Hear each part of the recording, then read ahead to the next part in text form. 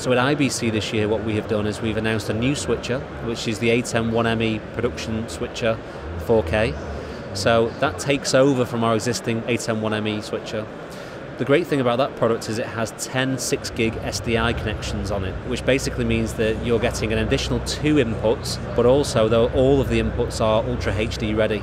The switcher also comes with a new form factor, so it is now half the size in height. It comes with a small LCD monitor, and it also has push buttons on the front so you can see your inputs.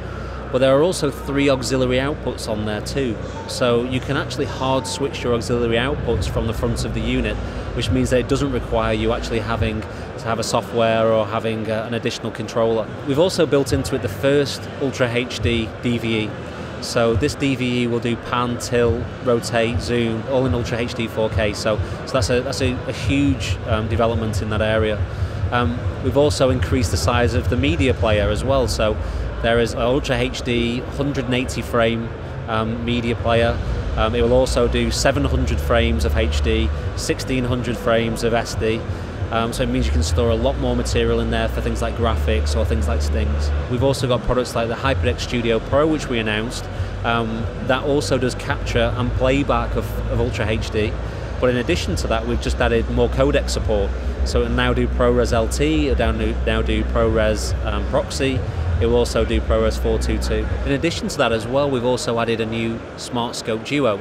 The SmartScope Duo 4K is basically a 2-rack unit monitor where it's got 2 monitors. It's got 2 7-inch screens, and their 4K video images can be displayed on there, or also 4K scopes. So whether or not you're using a parade, a histogram, a waveform monitor, or audio monitors, all of that can be displayed in Ultra HD.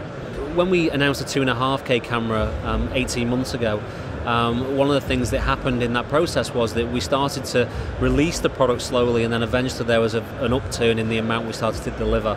As it stands today, we've completely cleared the back order of the 2.5K camera. But then when we start to look at the Pocket in the 4K, we're also going through a similar process at the moment. We had some final calibration things we wanted to do. We wanted to make sure that we were absolutely happy with the camera. We started shipping that in small quantities, and now what we're seeing, certainly with the Pocket, is that those quantities are starting to increase quite considerably.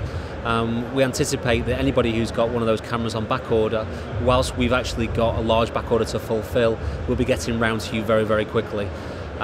In light of the 4K, we had a few things again with regards to calibration that have slowed us down. What we didn't want to do was release a camera out into the market that we felt was not to the level and the expectancy of our customers. So what we've been doing is we've just been taking a few more weeks just to look at it, and hopefully in a matter of 3 or 4 weeks we should be able to have the first 4K cameras out in the market.